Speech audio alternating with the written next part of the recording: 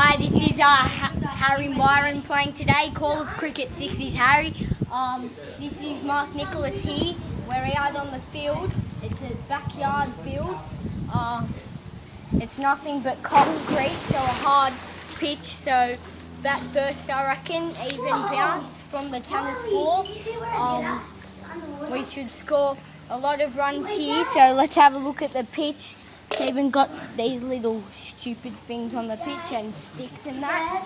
Today we would want to be bowling more short balls about here. If you bowl pace, spin about here.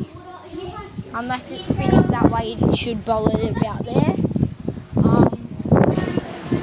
Harry, Call of Cricket 6, he's a lefty. So, yeah, that's me. Mind you, the Mark Nicholas thing's made up. I'm Call of Cricket 6, so I'm a lefty.